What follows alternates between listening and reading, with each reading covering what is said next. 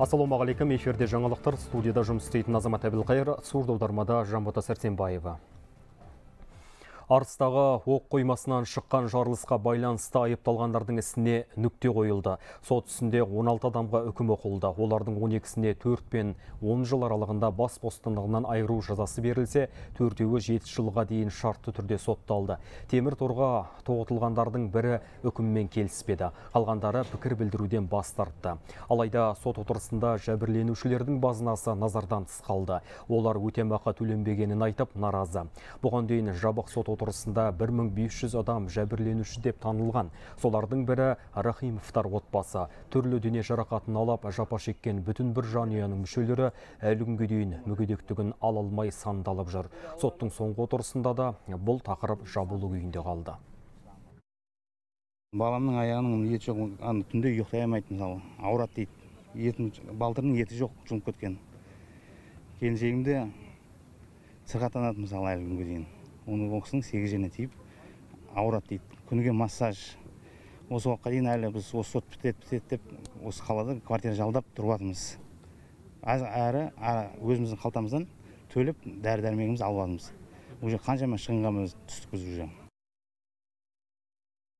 Бұрынғы денсаулық сақтау министрі Елжан Біртанов 14 қыркүйекке дейін үй қамақта отырады. 14 шілдеде шығарылған тергеу сотының шешімімен келіспеген қорғаушылар апелляциялық шағым берген. Алайда келтірілген дәйектер жеткіліксіз, әрі істі соттың заңға сай жұмыс істеген алға тартқан апелляциялық инстанция бұл шағымды қанағаттандырмады. Еске салайық, бұрынғы денсаулық сақтау министріне мемлекет қаржысын жымқырды, кейін қызметін асыра пайдаланды деген айып тағылып отыр. Осы 2 айда қылмыстық іс бойынша 133 материал қаралған. Нұрсұлтан қаласы мамандандырылған ауданаралық тергеу соты қылмыстық іс материалдарымен танысу кезеңінде күдікті Біртановтың үй қамақта болу мерзімін тағы 2 айға созу шешімін өзгеріссіз қалдырды. Қорғаушылардың жеке шағымы қанағаттандырылмайды. Соңғы әрі нақты шешім кассациялық тәртіппен шағымдануға жатпайды. Қарағанды облысындағы Ұлытау ауданында дала өртін сөндіру жұмыстары әлі жалғасып жатыр. Еске сала кетсек, демалыс күндері Ұлытау, Шет, Асакаров, Бұқар Жырау аудандарында да дала өрті тіркелген еді. Тілсіз жау 142 гектар аумақты шарпыған. Қазір өрт сөндірушілер Ұлытау ауданындағы шамамен 4000 гектарды құрайтын аумақты өртті сөндіруге барып үшін салып жатыр. Ұзын саны 229 адам мен 66 техника іске тартылды. Ақмола облысы Степногорска қаласына қарасты Изабелный ауылында қатты дауыл соғып үйлердің шатырын ұшырып әкетті. Желдің екпінінен электр бағаналары мен ағаштар құлады. Сондай-ақ 30 шақты үй мен жылу қазандығының шатырын ұшырып, 17 электр бағанасын құлатқан. Салдарынан 147 абонент жарықсыз қалды. Бестебе кентінде де бірнеше үйдің шатырын зақымдаған. Қазір оқиға орнында апаттық қалыпқа келтіру жұмыстары жүріп жатыр. Электр бағаналарын жауапты мекеме жөндеуде. Ал табиғат апатынан келген шығынды анықтап, салдарын жою үшін Степногорск қаласының әкімдігінде арнайы комиссия құрылды. Елімізде тұрмыстық құқық бұзу деректерінің жартысы мас күйде жасалады. Ал қамауға алынған жәбірленушілердің 80% тұрақты жұмыс істемейді. Былтыр ажырасқан 14700 отбасының отау құрғанына 4 жылда толмаған. Тағы 2300 шаңырақ 1 жылға да жетпей шайқалған. Жыл басынан бері тұрмыстық отбасылық құқық бұзу көрсеткіші былтырмен салыстырғанда 8%-ке төмендеген. Еліміз бойынша осы жылы шомылу маусымында 224 адам суға кетіп қайтыс болды. Көз жұмғандардың 68 бала. Тек осы демалыс күндерінің өзінде 14 адам үшін суға түсу қайғылы жағдаймен аяқталды. Мамандардың айтуынша демалушылар судағы қауіпсіздікті қарапайым ережелерді сақтамайды. Әсіресе балаларды су жағасында қараусыз қалдыратын ата-аналар көп. Балық аулағанда да ережеге бағынбайтындар бар. Қазақстанда коронавирустан тағы 90 адам қайтыс болды. Олардың 20-сы коронавирустың пневмониядан көз жұмған. 23 шілдеге берілген мұндай қайғылы статистика бүгін ведомствоның ресми сайтында жарияланды. Айта кетейін, бұл көрсеткіш пандемияның барлық кезеңіндегі ең жоғарғысы болып отыр. Бас қалада карантиндік шектеулерге елемеген кәсіпкерлер азаяр емес. Өткен тәулікте сондай 39 нысан анықталды. Ал жыл басына бері ережені елемеген 822 кәсіп иесіне 163 миллион теңге көлемінде айыппұл салынған. Тәртіп бұзушының көбісі қара тізімі әкімдіктің ресми сайтында жарияланды. Елордада бүгіннен бастап карантин талаптары күшейтілді. Осыған орай бірқатар нысанның жұмысы шектеледі. Атап айтсақ, сауда ойын-сауық орталықтары дүйсенбі жұма аралығында таңғы 10-нан кешке 5-ке дейін жұмыс істейді. Сенбі жексенбіде ашық жүйесіне қосылғанына қарамастан жабылады. Бұл күндері тек дәріханалар мен азық-түлік дүкендері ашық болады. Бүгіннен бастап Алматы облысында да карантиндік шектеулер шаралары тағы күшейтілді. Демалыс күндері қоғамдық көліктер жүрмейтін болды. Сауда ойын-сауық орталықтар мен мейрамханалардың, спорт нысандары мен фитнес орталықтарының жұмысына шектеу қойылды. Ашық жобасының QR кодын алған қоғамдық тамақтану орындары жұмыс күндері кешкі сағат 8-ге дейін ашық болады. Қаулыға сәйкес ашық жобасына қатысатын ашық және жабық жағажайлар мен аквапарктер, аттракциондар да жұмысын тоқтатады. Сондай-ақ Батыс Қазақстан облысында да бүгіннен бастап карантиндік жаңа шектеулер енгізілді. Қоғамдық көліктер сенбі күні де жүрмейді. Бұған дейін олар тек жексенбіде ғана тоқтайтын. Банктер мен халыққа қызмет көрсету орталықтары, сондай-ақ пошта бөлімдері де жексенбіде жұмыс істемейді.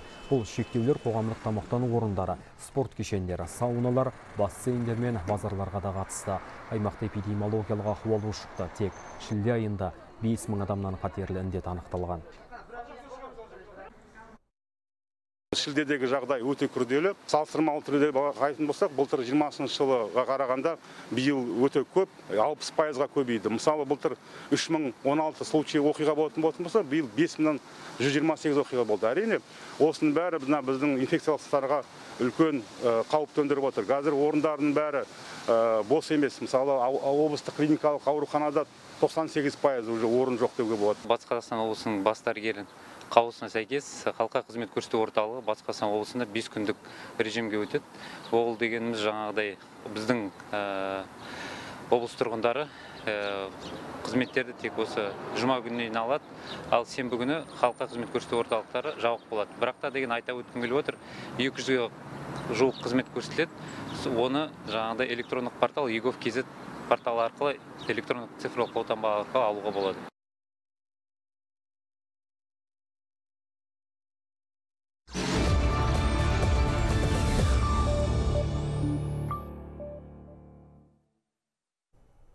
Ұлттық банк базалық мөлшерлемені көтерді. 9,25%-ке дейін өсті.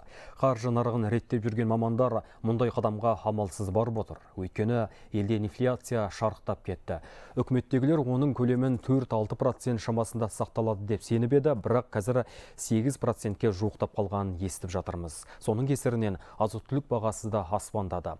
Ұлттық банк базалық мөлшерлемені көтеру арқылы елдегі қымбатшылықты ауыздықтай ала ма? Тап қазір мұны экономист Мақсат Халықтан сұрап білеміз. Ол кісі тікелей байланысқа шығып тұр.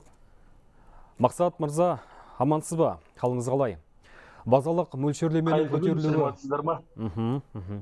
Жалпы біз айтып өткен базалық мөлшерлеменің көтерілуі нарыққа қалай әсер етуі мүмкін? Кейбір маман енді банктер беретін несиенің пайызы жоғары болады деп жатыр.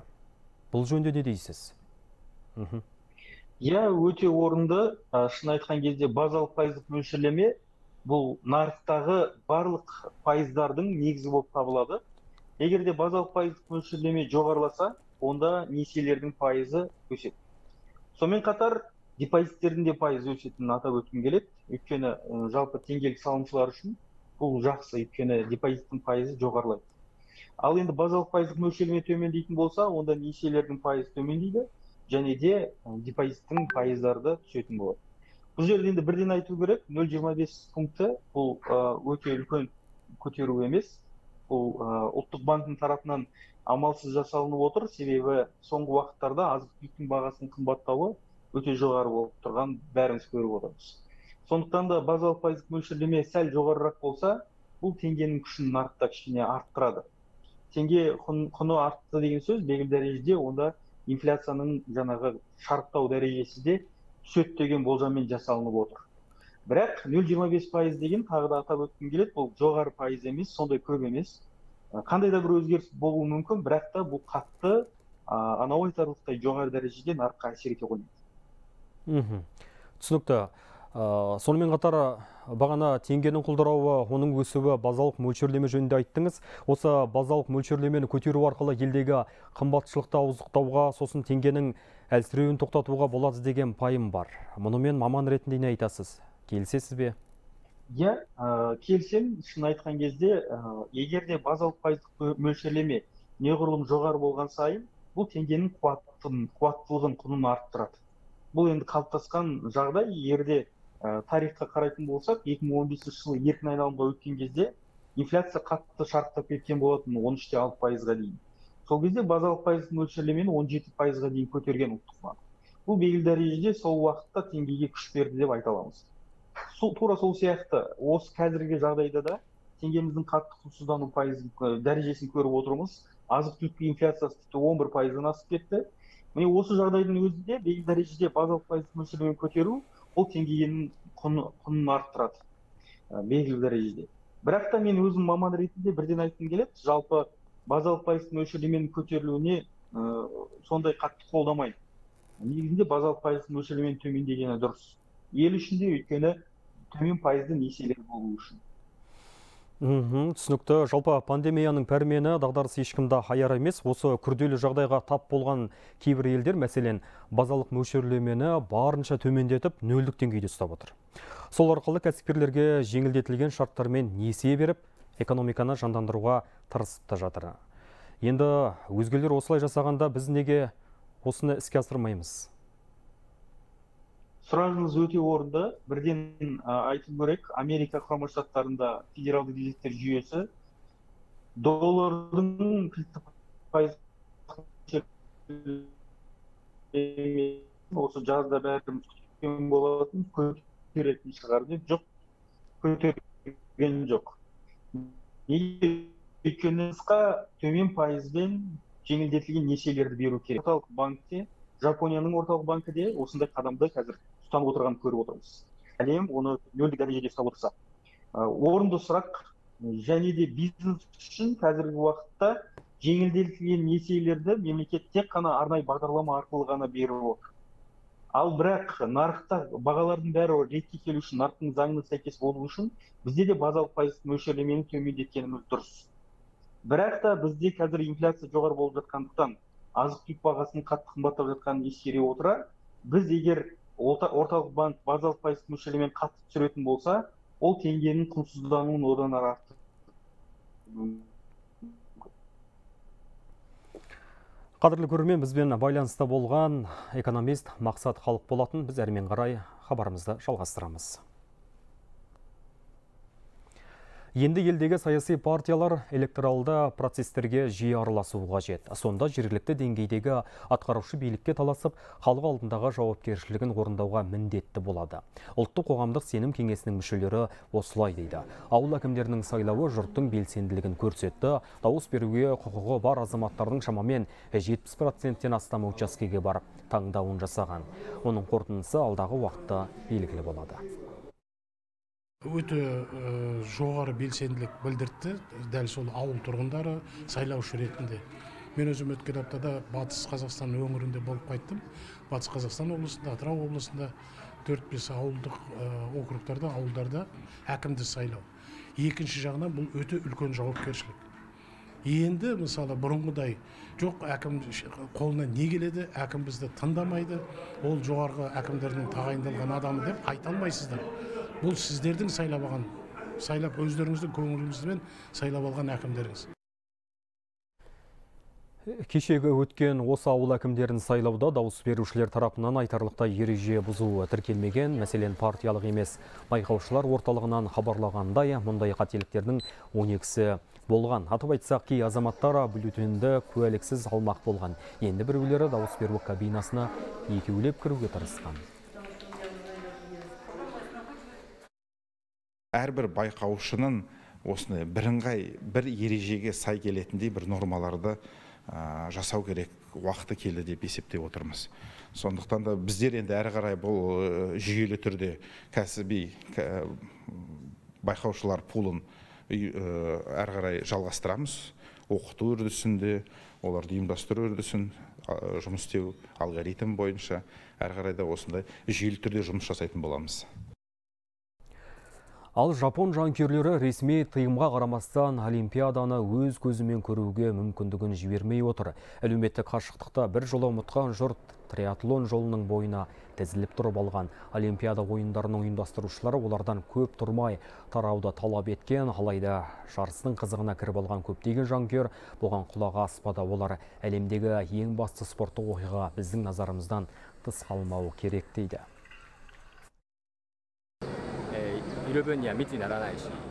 Олимпиаданы құр жіберуге болмайды. Токиодағы жазғы ойындар ерекше өтіп жатыр. Сондықтан бұл оқиғаны өз көзімізбен көрмей тұра алмаймыз. Токио Олимпиадасына қатысып жатқан 16 адамнан коронавирус анықталды. Індет жұқтырғандардың 3-і спортшы. Осылайша COVID-19-ға шалдыққандардың жалпы саны 153 адамға жетті. Жалпы еске салсақ, Токиода 12 шілдеден баста эпидахуалдың ушығуына байланысты төтенше жағдай режимі енгізілген. Қатаң шектеулер 8 тамызға дейін күшінде болады. Хабарымызды жаһан ақпаратымен қайта жалғастырамыз. Инфа тайфуны Қытайдың шығысына қайта келді. Чжэцзян провинциясында 1,5 миллиардқа жуық тұрғын қауіпсіз жаққа көшірілген. Жағалаудағы аймақтарда кемелер мен жүрдек пойыздардың жүруі тыйым салынды. Ондаған әуежай жұмысын тоқтатты. Ал Шанхайда қоғамдық көлік тоқтап, барлық әуе рейстері кейінге шегерілген. Лондонда толассыз құйған нөсер ондаған көшені басып көлік қозғалысына кедергі келтірді. Осыған байланысты 8 метро станциясы жабылған. Англияның оңтүстік шығысында да жағдай осы. Синоптиктер жауын-шашын әлі толастамайтынын ескертті.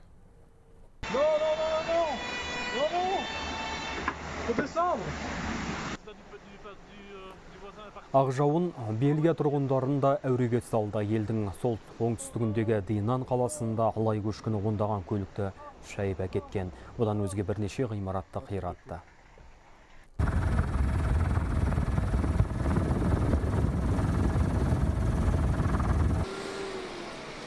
Испанияның Каталония аймағында ормандағы өрт дес бермей тұры тілсіз жаумен күреске 400-ден аса өрт сөндіруші тартылған. Италияның Сардиния аралында да жер өрттеніп жатыр. 4000-ға жуық тұрғын қауіпсіз жерге көшірілген. Ал Францияда денсаулық сақтау саласының қызметкерлерін коронавирусқа қарсы вакциналауға міндеттейтін заң қабылданды. Екпе қабылдауға 15 қыркүйекке дейін уақыт берілді. Әзірге бұл куәлік ересектерге ғана міндетті. Бірақ 30 қыркүйектен бастап аталған құжатты жасы 12-ден асқан барлық азаматтар көрсетуі тиіс. Хургада қаласында құмнан жасалған қала ашылды. Оны ондаған елден келген мүсіншілер жасады. Бұл көрме пандемия кезінде Египеттегі шипажайға туристерді тартуға арналған. Індетке байланысты оның ашылуы бірнеше рет кейінге қалдырылған болатын. Ақырында елде індет басталғаннан кейін бұл қаланың билігі фестивальді өткізуді ұйғарды. Былтыр Хургадада құм қаласын салу көзделген еді. Алайда пандемия кесірінен бұл жоспар іске аспай қалды. Биылғы жаздың басында да осы шараның өтуі екіталай болған. Алайда індет басылғаннан кейін қала басшылығы құм қаласын салуға рұқсат берді. Ондаған елден келген мүсіншілер бір апта бойы экспозицияларын әзірледі. Әдетте осындай шараларда мүсін жасау үшін белгілі бір тақырып тапсырылады. Ал мұнда бізге толық еркіндік берілді. Жұрт мейрам мен фестивальдарды сағынғандықтан шектеу қоюдың мәнісі жоқ деп бұл шешімін түсіндірді. Біреулер ертегі кейіпкерлерін жасаса, тағы біреулері нағыз сарайлар салды.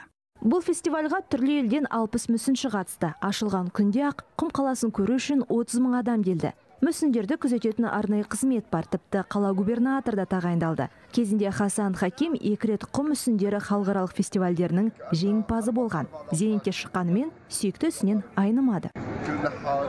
Әр мүсін көп еңбекті қажет етеді. Құмның әр қиыршығы мүсіннің көркінде ашалады, бірақ оны бүлдіруі де мүмкін. Келген жұртқа осындай туындыларды жасау қаншалықты қиын екенін және оны желден қалай сақтау керек екенін айтамыз. Бірақ ең бастысы адамдарға өздерін суретші ретінде сезініп, қарапайым болса да құман мүсін жасауға мүмкіндік береміз. Ең өкініштісі, бұл қала ұзақ тұрмайды. Ол 2021 жылдың жазғы маусымның мәдени құндылығы ретінде жарияланып, оны полицияның арнайы топ күзетеді. Туристердің қызығушылығын туғызса, құм қаласы Хургаданың дәстүрлі шарасына айналады. Бақтоптаева, Светлана Брахмет, Әмір Мұрат, Хабар 24, Египет. Алматы қаласының маңынан 50-ге жуық мысықтың өлігі табылды. Көбінің инфекциялық ауруы бар екені анықталды. Түн ортасында даладан оларда волонтерлар тауып болған. Бұлардан басқа зардап шеккен ит мысықтар болуы мүмкін дейді белсенділер. Сондай-ақ күтіп баптауға шығындалысы келмеген жандар оларды тастап кеткен болуы керек деп болжам жасады. Енді зардап шеккен мысықтар 1 ай бойы карантинде болады. Елдің оңтүстік және оңтүстік батысында шаңды дауыл көтерілуі мүмкін. Солтүстік батысы мен солтүстігінде ауа температурасы төмендеп түнде 8-16, ал күндіз 17-30 градус болады. Орталық және шығыста түнде 8-18, ал күндіз 22-30 градус жылы болады. Алдағы күндері ел аймақтарында күн күркіреп, екпінді жел соғып, өткінші жаңбыр, сондай-ақ бұршақ жауы мүмкін. Әзірге айтарымыз осы. Аман сау болыңыздар.